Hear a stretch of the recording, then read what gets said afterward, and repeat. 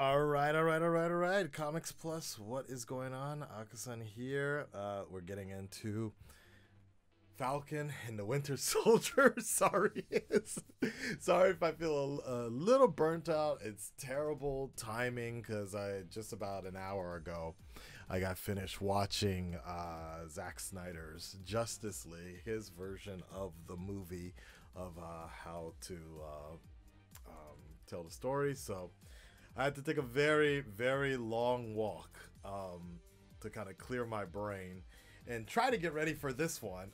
It looks like Falcon and the Winter Soldier, the New World Order, is 48 minutes. So that's pretty big, actually. I'm surprised. So I don't know much about the story. I think it takes place a few years after Endgame, maybe a few months after Endgame, possibly.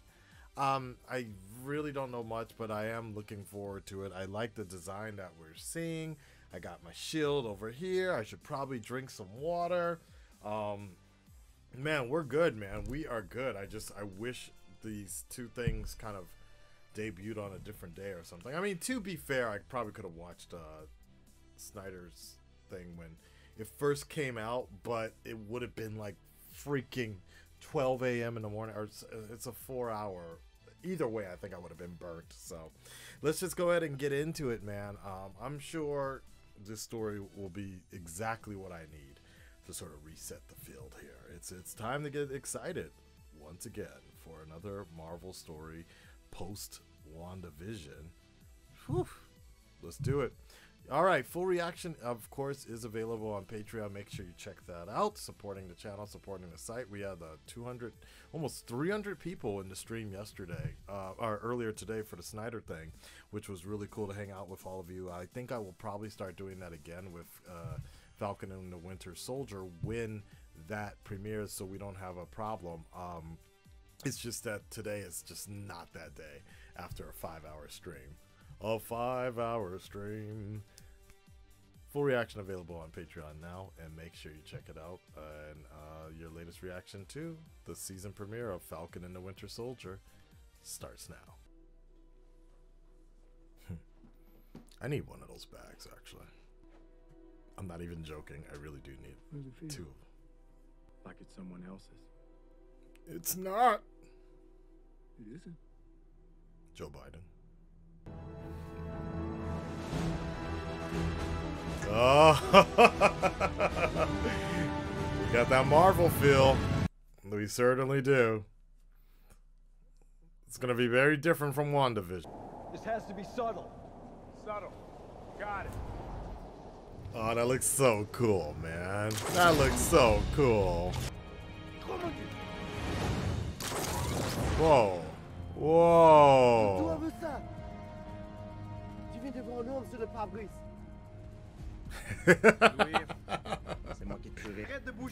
Is that a UFC fighter? He kind of looks like one. Whoa. Oh, shit.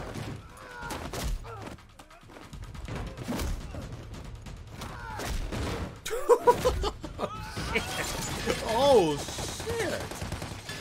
Let's get you out of here. Okay, maybe I was right.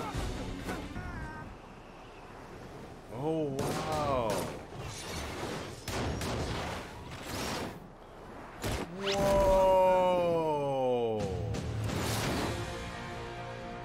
Impressive. This is very impressive. You know, I really have never really acknowledged how much of a Falcon he is, man. He is really just, this is awesome. You know, in some sense, this kind of reminds me of how much I fell in love with Batman Begins and wanted to do the paragliding like that. What's up? Oh, shit. Now you have I just did.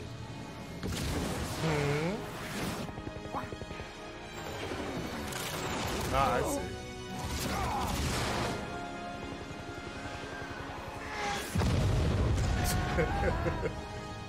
I don't know if there's ever been a greater symbol. Wow. But it's more about the man who propped it up. he's gone. So Oh, today is he we honor donating it? Steve's legacy, but this belongs to you. Oh, wow. Oh, Steve would be so pissed, though. Motherfucker, you better put that in a replica. That better be a replica or something, because that's a terrible idea. Terrible idea. All that vibranium? Bro, are you crazy? He gave that to you. It's yours. Thanks again for coming forward with the shield, Sam. It was the right decision. No, it wasn't. Brother, man, you better talk to him. Take a walk. For reals. Let's say you're gonna make me ask. Mm-hmm. Talk to him. Talk to him, brother, Why man. don't you take up the mantle? I know you know this feels wrong, man. Shit, give it to Bucky then. Thank you. Well, it's done. Half hour before last call? I can't, guys. I have to prep for tomorrow's session. Really?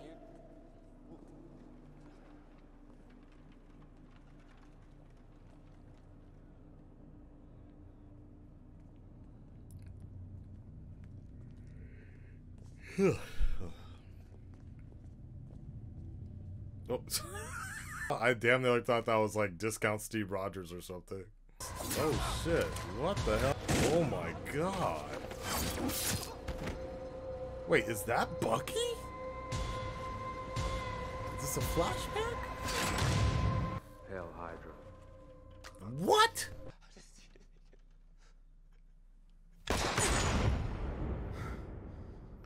Shit.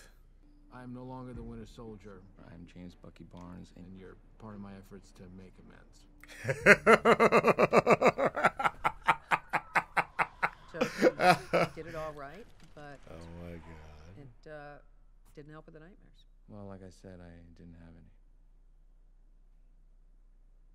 Look, one day you're going to have to open up and understand that some people really do want to help you and that they can be trusted.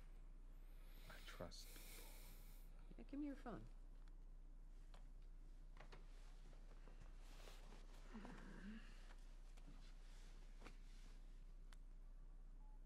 You don't have 10 phone numbers on this thing.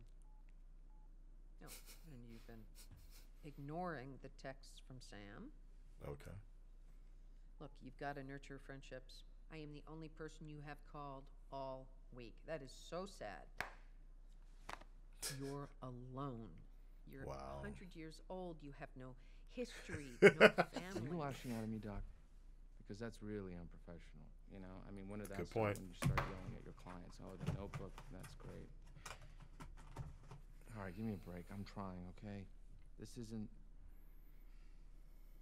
new for me. I didn't have a moment to deal with anything, you know? I had a little calm in Wakanda. Good And point. other than that, I just went from one fight to another for 90 years. That's a good point. Can he go back to Wakanda? Now that you've stopped fighting, what do you want? I want to go back.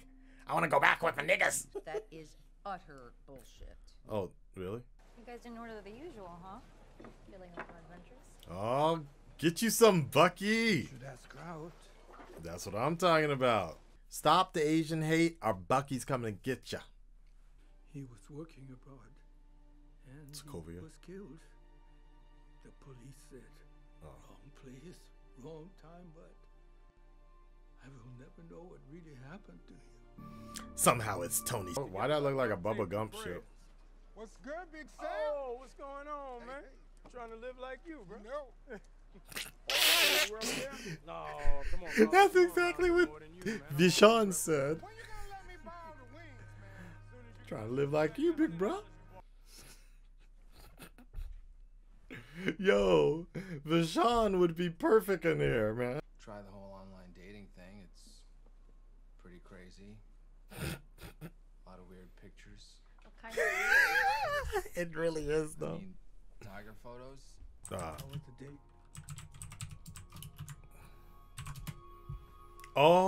Oh, shit.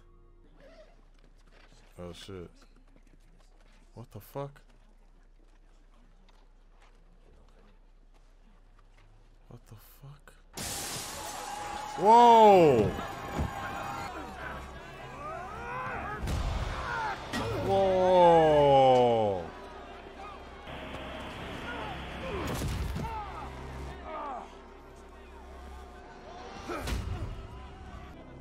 Damn, you got your ass stomped, son. I mean, do I know you from somewhere?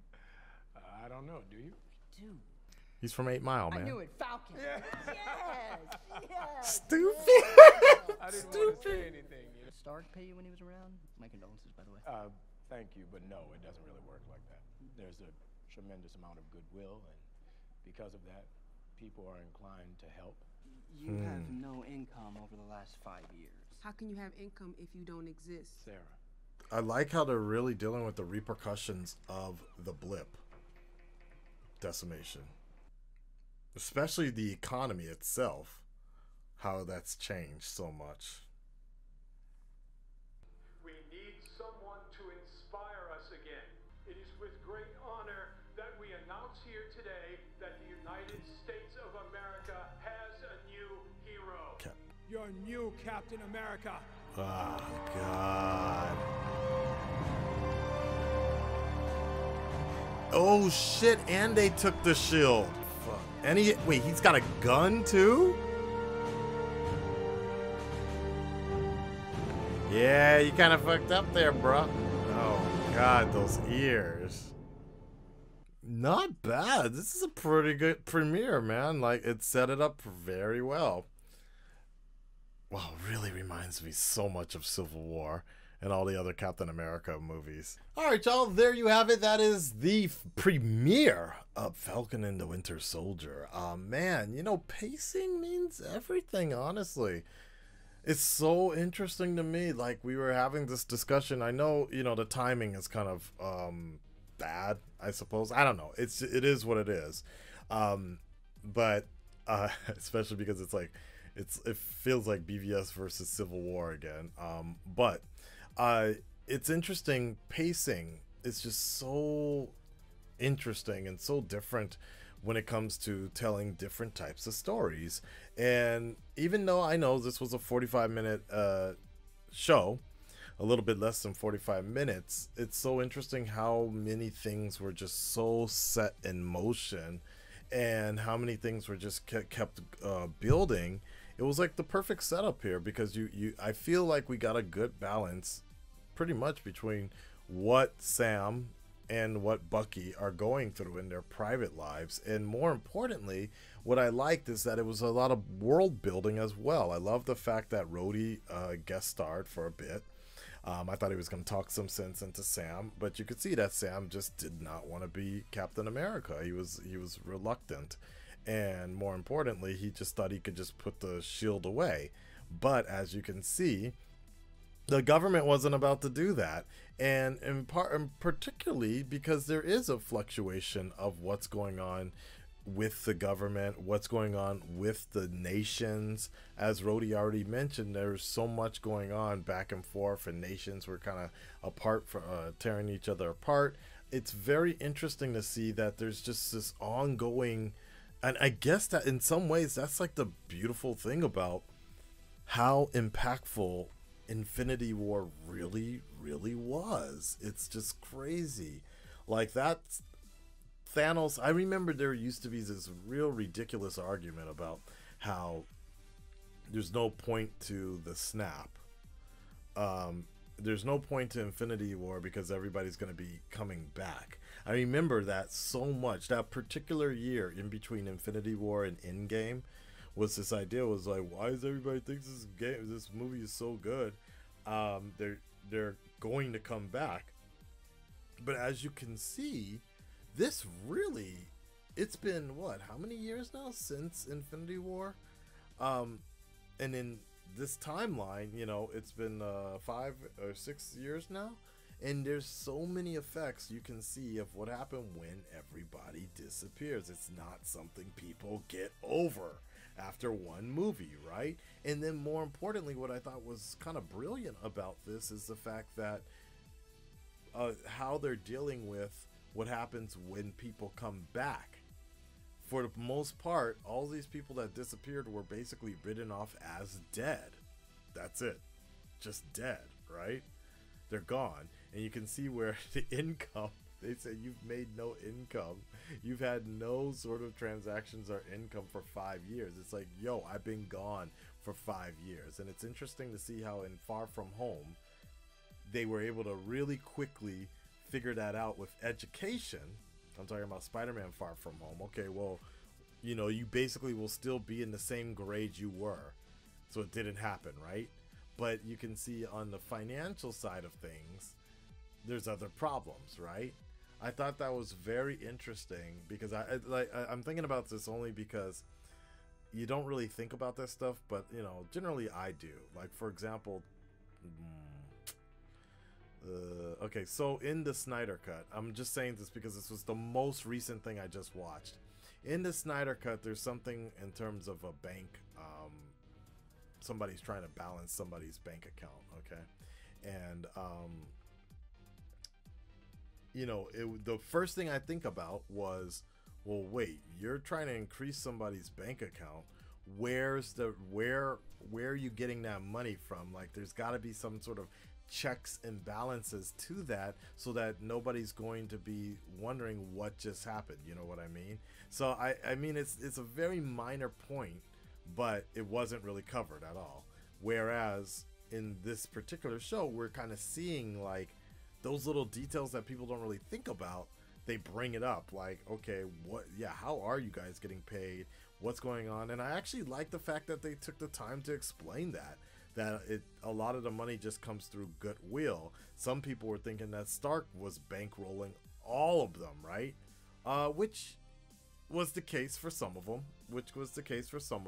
but not like the outside league situation. And especially if you're government, like, you know, some of them don't even have a need for money like Thor, right? So it's interesting to see how, particularly with Falcon, he's an Avenger, but he's not like one of the Avengers.